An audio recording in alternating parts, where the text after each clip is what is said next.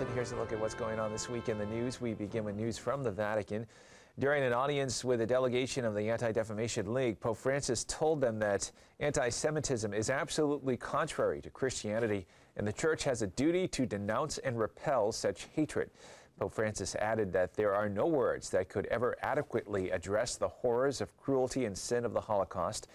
There is only one prayer, the Pope said, that God may have mercy and that such tragedies may never happen again. Pope Francis encouraged the delegates to continue their work, knowing that the best remedies against the rise of hatred consist in making available the means necessary for a dignified life, in promoting culture and favoring religious freedom everywhere, as well as in protecting believers and religions from every form of violence and exploitation.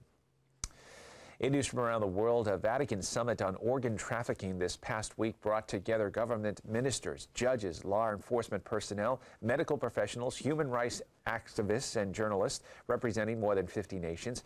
One of the purposes of the summit was to build an alliance from all over the world to encourage each other to put pressure on their own nations to implement measures to stop organ trafficking and transplant tourism.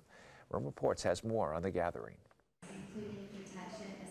For the first time in history, the Vatican has organized a meeting to address obscure organ trafficking and transplant tourism in more than 50 countries from around the world. This is another form of modern slavery that Pope Francis is determined to denounce. Thus, he himself asked the Pontifical Academy of Sciences to organize the Congress. It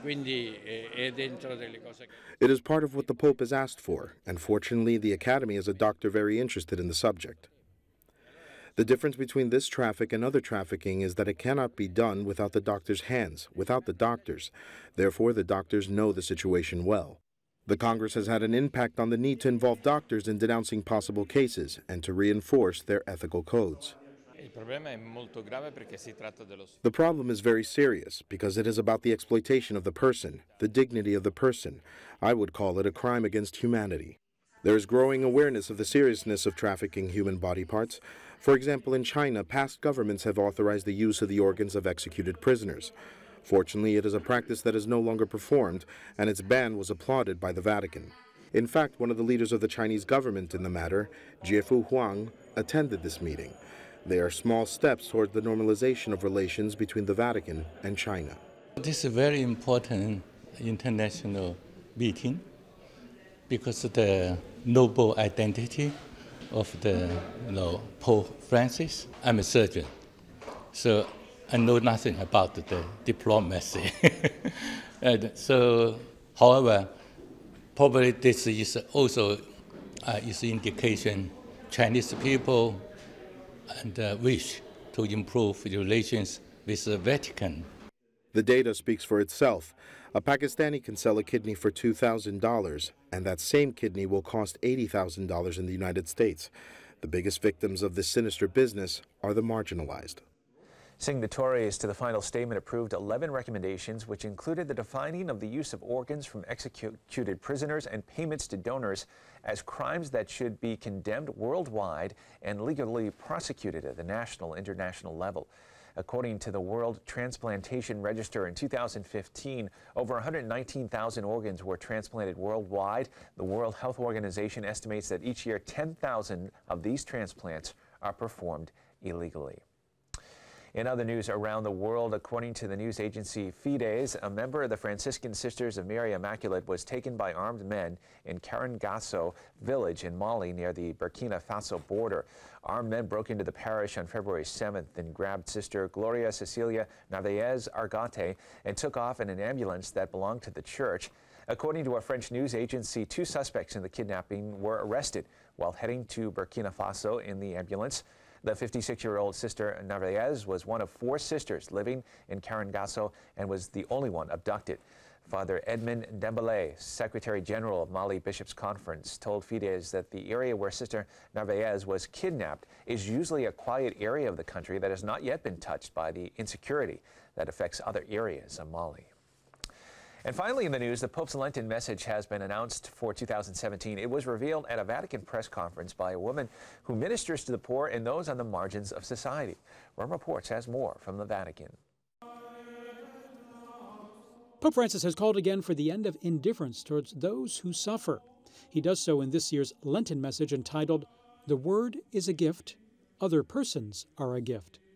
The Pope recalls the parable of the rich man who despises poor Lazarus. From it, he says that a right relationship with people consists in gratefully recognizing their value, and each life that we encounter is a gift deserving acceptance, respect, and love. For Pope Francis, the problem of the rich man is not his money, but that he has closed his heart to God, and therefore cannot see others as a gift. I think the Pope is putting his finger on this fundamental choice, whether life is viewed as an extension of oneself or as an opening of oneself to others. For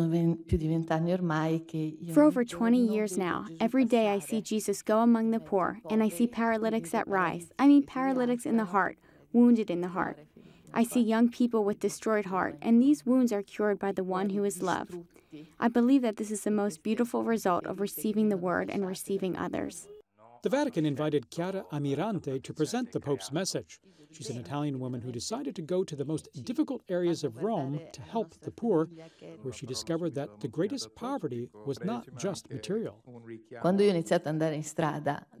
When I started going to the street at night, I was a young girl. It was clear that I was afraid, because in any case, going to Termini Station, where there was all kinds of violence, trafficking of all kinds, immigrants who came with many good intentions to find work, often ended in organized crime. Obviously, there was the fear. But to listen to the cry of another makes you enter on tiptoe in their world. It makes you change your attitude. Then it moves from fear to the urgency of finding an answer together. She founded New Horizons, a Catholic community that offers a healing process for the deepest wounds of the soul. They have more than 200 centers of welcome and formation, 30,000 volunteers, and more than 500,000 people committed to living the gospel to change the world. And that is all the information we have for you this time. I'm Kevin Nelson. Don't forget, you can keep up to date on Catholic news throughout the week with Catholic Newsbreak right here on the Catholic TV network.